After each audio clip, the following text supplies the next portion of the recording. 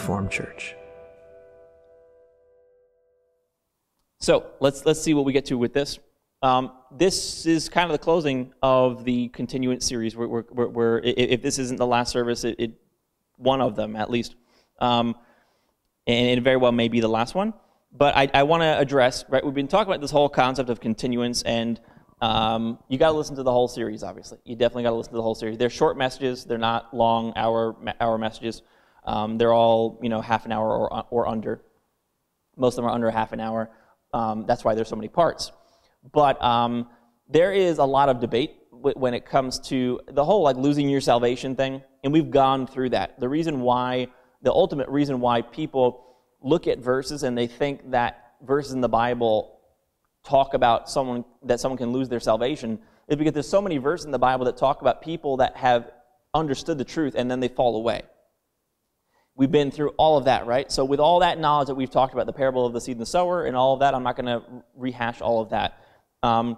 We know that you can be enlightened. You can believe in Jesus, legitimately believe in Jesus, real faith in Jesus, and yet still not be saved, right? That's kind of the culmination of all these messages that we've been through, is to kind of prove that point and show you all the places in Scripture where it talks about that. And as we've said, again, I'll refer to the 1 John verse. I think it's 1 John chapter 2. Again, I think it's verse 19. I could be wrong. But it just explains that, when someone leaves association with the body of Christ and doesn't seek God anymore, it just says, right, we understand that it doesn't mean that they lost their salvation. It's just a manifest token of the fact that they were not of us, right? Meaning that they never actually came to a full assurance of faith and never got saved. And this is really no different. Everything that I'm about to say about this chapter, I genuinely believe this to be accurate. I'm not saying that there's nothing more for me to learn on this, but I really do believe that this is the correct, the proper interpretation of this chapter. Okay, so I just kind of want to show you that, because in John 15, if you can bring John 15 up, we're going to start reading from verse 1. In John 15, there's this huge debate, and I remember it going on even when I was younger as well, about the fact that Jesus says that every branch in me that doesn't produce fruit, that he takes it away, or he removes it. And let me just read you the verse so you kind of know where I'm coming from. It's actually verse 2. If we just read verse 2, Jesus in verse 1 just says that he's the true vine. And then in verse 2 it says, every branch in me that bears not fruit, he takes away. So people obviously take note of the fact that it says every branch in me. This is Jesus speaking. And he's saying there are people, which he's calling branches here, that are in him. He's referring to himself as the vine, and he says every branch that's in me that doesn't bear fruit, I'm going to remove that branch. And people see that and they say, well, obviously being quote-unquote in Christ is applicable to a believer. The Bible even says, right, that if any man is in Christ, that he's a new creation. So if the term in Christ is used in the Bible for people that are saved, then this must mean that if you are saved, or quote-unquote in him, and you don't bear fruit, which people just simply take to mean the fact that if you don't do the right thing, or if you're not being moral enough in your actions, or you're not serving God enough, or you're not committed to God enough, or if you're lukewarm, or whatever it is that we say, that God is going to remove you from being a branch in him. Okay? Very important, though, to understand everything that we've learned up until now. Let's keep reading the whole context, and then I will show you sort of really what this means. But before we even actually go into this, there is also an interpretation of this where it says that every branch in me, that bears not fruit, he takes away. The word take away there means sort of to take up. It can mean to lift up, or it can mean take up in the sense of like removal. A lot of people say, well, that doesn't mean removal, it just means to lift up. So this verse is really just saying that if God sees that a Christian isn't bearing fruit, that God will just lift you up. It doesn't mean to remove you, it just means to lift you up. I don't believe that. I believe it actually means to take away. I believe it actually means to remove you. Loose translations say to cut off. The word doesn't mean cut off. The word means just to take up.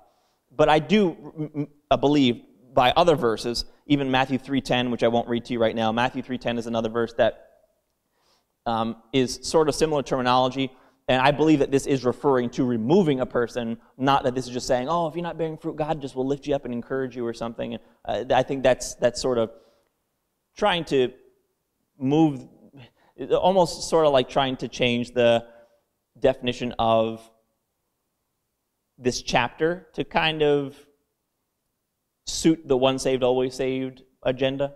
I could be wrong on that, but that's kind of the way I perceive that. Anyway, this is, when it says every branch in me that bears not fruit, he takes away, I think that's a right translation. Okay, but let's just keep reading though.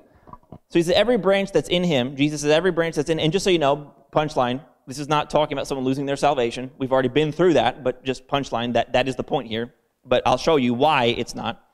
Every branch in me that bears not fruit, he takes away, and every branch that bears fruit, he purges it, or that means he cleans it.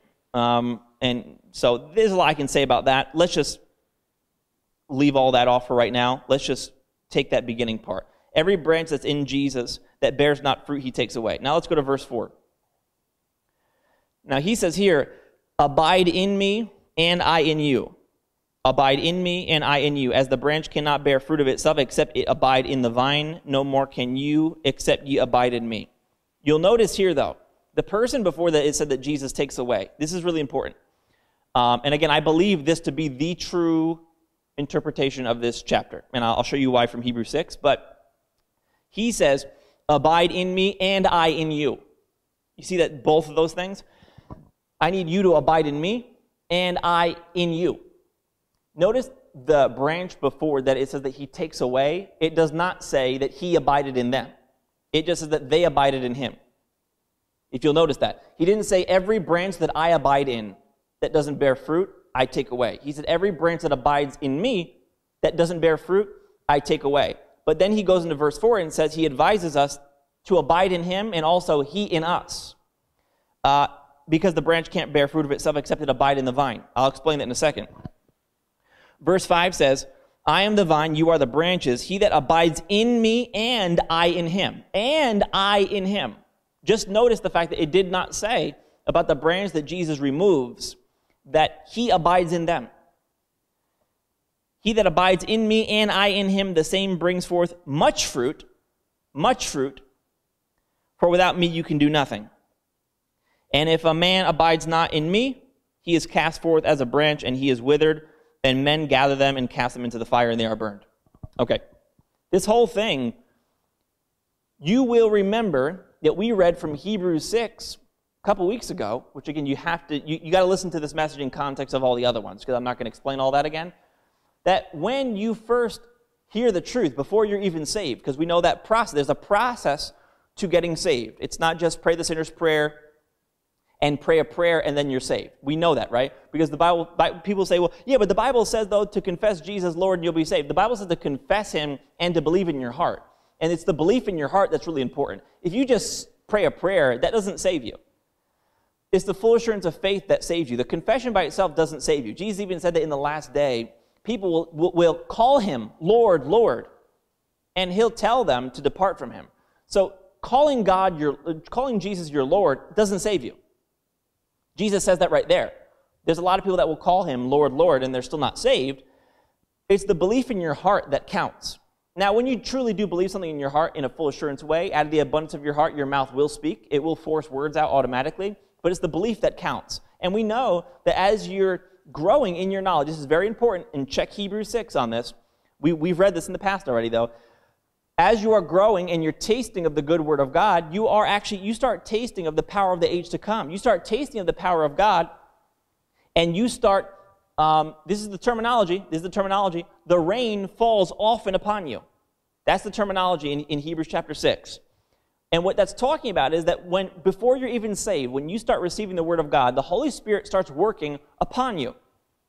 And we went through all the terminology again in the past. But the Holy Spirit falling often upon a person is a common thing in the Bible. We talked about the manna in the children of Israel in the wilderness, how the manna fell often, right? You could say fell often upon them, was rained down often upon them. We talked about even Noah and the rains that came down from heaven. And there's a few examples you can use here Again, if you're not familiar with this, or if you just don't remember what I'm saying, go back and listen to the rain falls often part of this series. But when you first get saved, the Bible refers to that as the rain, which is, we're actually talking about the Holy Spirit, falling often upon you. In other words, the Holy Spirit does not actually permanently dwell inside of you. He hasn't made you his home yet. You're just tasting of the Holy Spirit. So the Holy Spirit is falling often upon you from heaven. You're receiving from heaven above you often. And that's the tasting process. When you get saved, it refers to that as you drinking in the rain that was falling often upon you, if you'll remember from Hebrews chapter 6. So as you're tasting, that's the rain falling often upon the ground. You're the ground. And then the rain falling often upon you is you tasting. But then when you actually get saved, it says now you have drunk in the rain that was falling often upon you. Those are two different kinds of people. Tasting, or you could say bearing some fruit, is you just tasting of the power of God. Okay? That's that rain falling often upon you. Upon you. It's important that it says upon you. When you get saved, that's you drinking in the rain, and now the rain that was upon you is now inside of you. You could say that this person was abiding in the rain because the rain was upon them, but when you get saved, the rain is in you, or Jesus now abides in you. You see the two differences? For the Lord to be upon you is different than the Lord being in you. Those are two different things. If the Lord is upon me, that's actually referring to the Holy Spirit manifesting, either manifesting himself from on the inside of me if I'm a believer, or for an unbeliever, if the Holy Spirit is working upon me, that's just talking about the Holy Spirit visibly working upon my body. Even the disciples, I'll throw the reference out to you. Don't go here, but Acts 4:33 talks about how the apostles were doing all these miracles and stuff, and it says, and great grace was upon them. That's important that it says upon them, because when the grace of God is working upon you, that can be applicable to a believer or an unbeliever.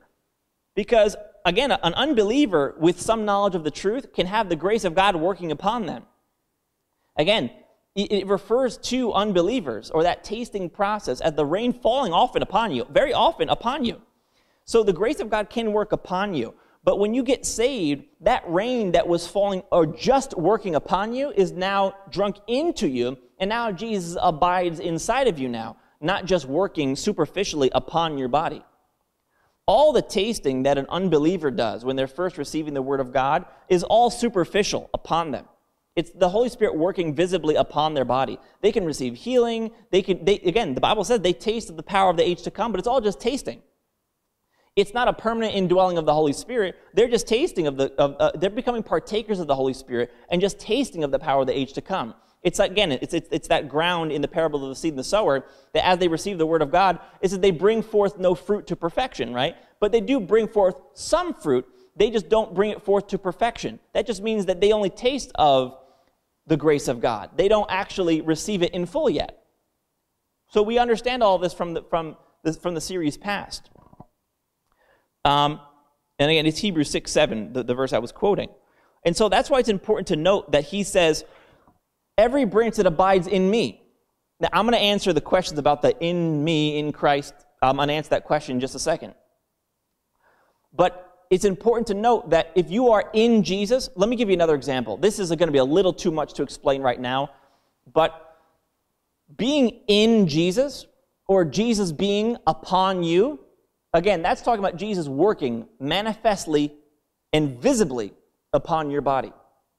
For a believer, that obviously happens with us because we have drunk in the rain already. We've drunk in the Holy Spirit already, but the Holy Spirit manifests and springs up from on the inside of us, and he does work upon us, right? And so we are the tabernacle of God. He's inside of us, and then he manifests and he works upon our body. And again, when great grace is upon us, that means great grace is now working manifestly in our bodies.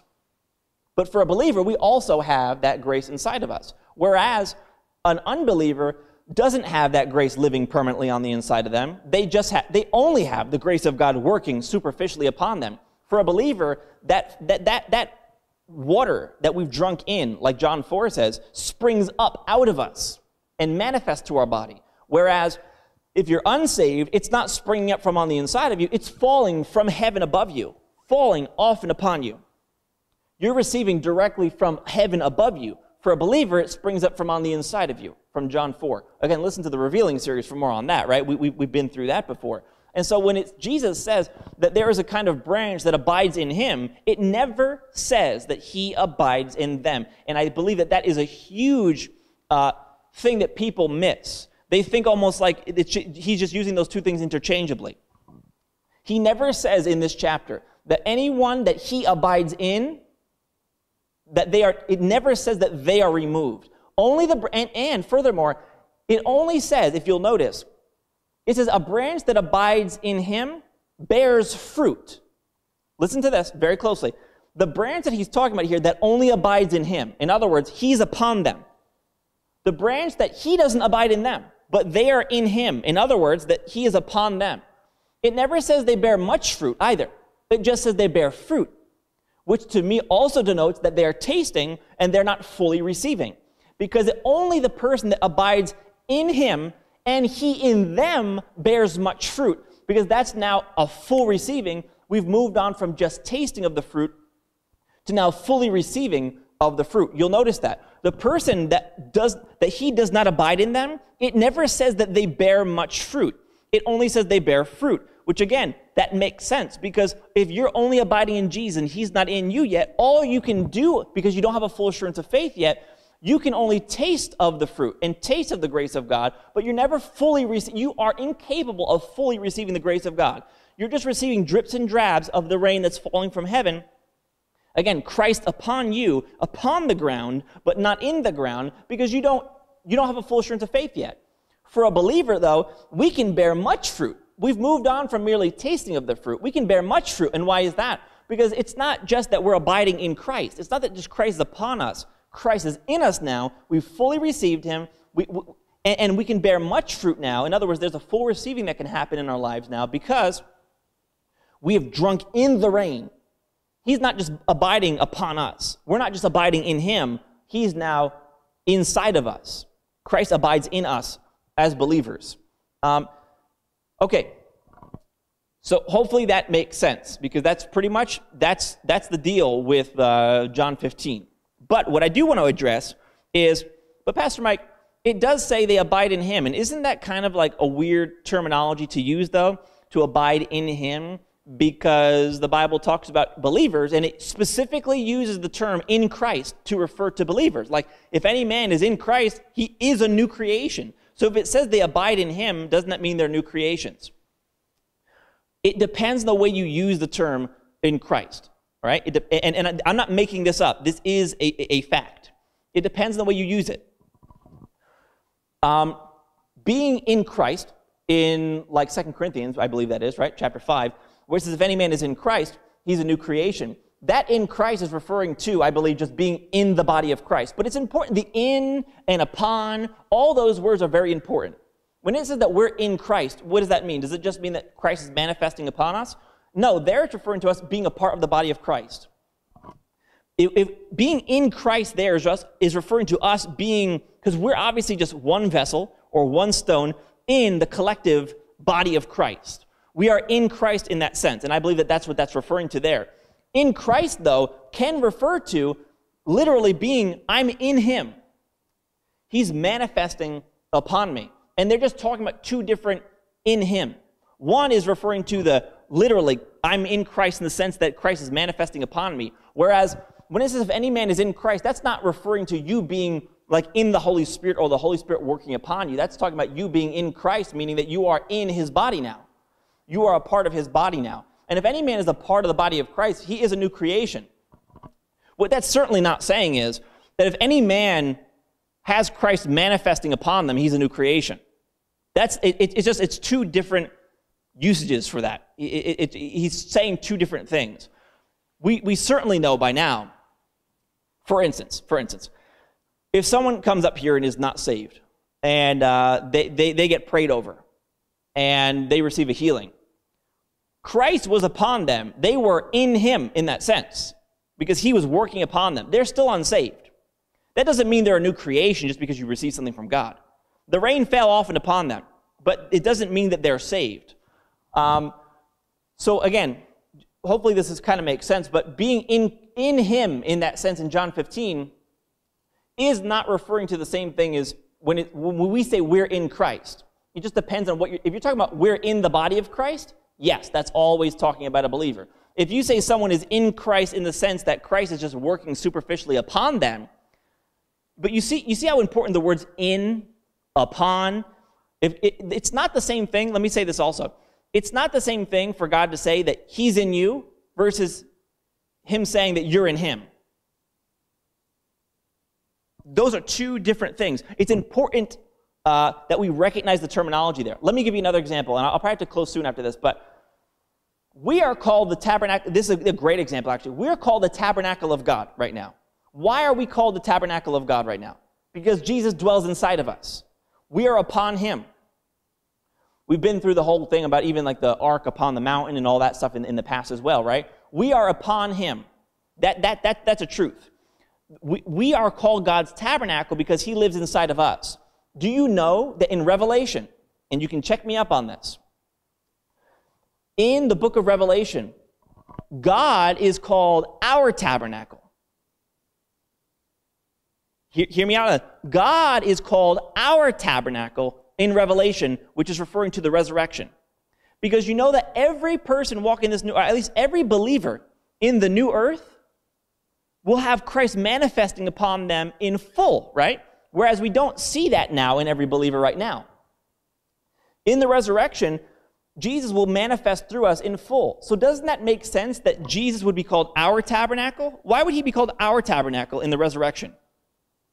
Because we'll be dwelling fully inside of him. He'll be working completely through our body. So it makes sense that now the glory of God has enveloped us. Not just that the glory of God is inside of our body. That would make our body his tabernacle. And our body will always be his tabernacle. But there does come a time when there's full manifestation through you where God is now called your tabernacle, which means you are dwelling in him. Let me just, I have just a couple minutes. Let me see if I can get you that verse. And I may not be able to get it for you right now. And if not, I will get you the verse after service. In fact, if I remember, maybe I'll put it up on the screen right now for people watching online if I remember later to do that. I will have to get it for you later. I will have to get it for you later. And again, if I remember, I will put the verse up there. But isn't that an interesting thing, though? That God would be called our tabernacle in the age to come? And maybe it's because it's not in the book of Revelation. Maybe it's just a prophecy in the Old Testament. But that God would be called our tabernacle. And do you see the difference between us being in him and him being in us? Us being in him means he's working upon us manifestly. Him being in us means that he's dwelling inside of us. And that's, I think, the big misconception with John 15, is that the person that it refers to that is taken away is referring to a person that is solely abiding in him. So that someone that is solely has Christ upon them versus someone that is abiding in him and Jesus in them. The Bible will never refer to that person, and you can see from John 15, that person is never said to be taken away. That person is never said to be removed as a branch from the vine. Only the person that had the rain falling off and upon them, but never actually had Jesus abiding in them. They never drank in the rain, only that it was upon them. Yep. I just want to make sure I got everything good. All right. I was trying to keep my terminology straight. Hopefully I said it, because the abide in him and you, us and in him and us, and it starts getting a little bit confusing. But hopefully I kind of kept my wording straight as well. Again, and just to wrap this up here, that's why also you do have to differentiate what he's saying when he says in Christ, like any man that's in Christ is a new creation, versus when it talks about us abiding in him in John 15, or in that verse that I just mentioned before about him being our tabernacle. They are talking about two different things. And let me actually give you one more example for this, and then I'll stop. When it refers to us being in Christ, as if any man is in Christ is a new creation, there is the concept of us being in Christ, I believe, is referring to, again, us being in the body of Christ. Because even the Bible talks about there are many abodes in the house of God. In John, whatever that is, chapter 14, I think. That there are many abodes in the house of God. And what does that mean? That's saying that we are all individual dwelling places in God's full house, which is the body of Christ as at large, the body of Christ as a whole.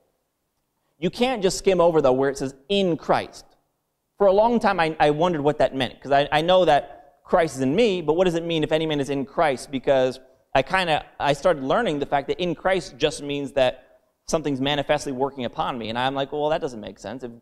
If I receive anything from God at all, if he's working manifestly upon me at all, that means that I'm a new creation. But again, in Christ, I believe there's referring to more that we're in his body, that we are a dwelling place in the body of Christ at large. But the whole in and upon and all those terminologies, it's important to take note of all those things individually, because again, it makes a huge difference as to whether you're abiding in him or whether he's in you, or the positional wording there is important to take note of those details, because it does make a difference. It makes a humongous difference. And again, I'll just rehash that one more time. In John 15, it does not ever refer to the person that Jesus is abiding in. If Jesus is abiding in you, it never refers to that person ever being taken away. Only the people that are abiding in Jesus. And there is a kind of person that can abide in Jesus, but is not saved yet, and does not have Jesus abiding in them. Right? That person is not saved yet. So anyhow, actually, just before you guys go, it's Revelation 21, verse 22. That's the verse. So Revelation 21, verse 22. It just says, and I saw no temple therein. Again, this is in speaking about like the new earth. And I saw no temple therein, for the Lord God Almighty and the Lamb are the temple of it, referring to believers, that the Lord God Almighty and the Lamb will be our temple. So anyway, that's the verse for you. We hope you enjoyed this message from Reformed Church. If you have, please share this with someone else and help us get this unpopular message to the world. If you'd like to support Reformed Church, you can do so at reforminus.com/give. Also on our website, you can take advantage of our free messages, articles, and even full discipleship courses.